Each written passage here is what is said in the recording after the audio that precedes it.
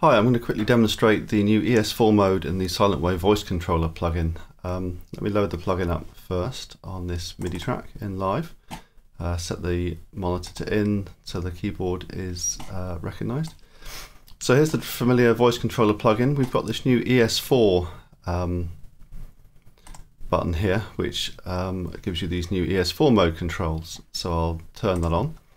On the synth, I'm just going to plug in some really basic connections to the ES-4. I'm going to put my CV in input 1 and my gate on the ES-4's input 2, which is how the voice controller outputs are mapped by default. And what ES-4 mode does in the voice controller is takes the first 5 channels of the voice controller's output and combines it into the stereo signals that goes through the SPDIF cable to the ES-4.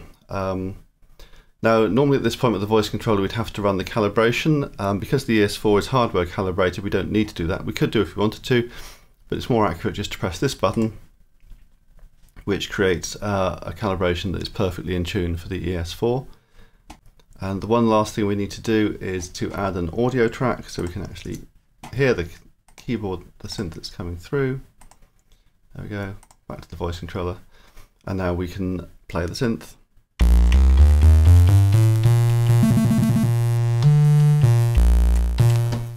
Like so. Now, it being the voice controller, we've got 3 more outputs we can play with. So, for example, we could use the envelopes. So I've got another cable here, which I'll plug into the ES-4's output 3, which is connected to the filter cutoff. So if I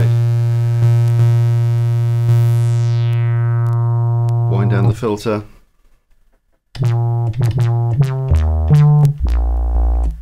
we've now got envelope control of the filter through the voice controller.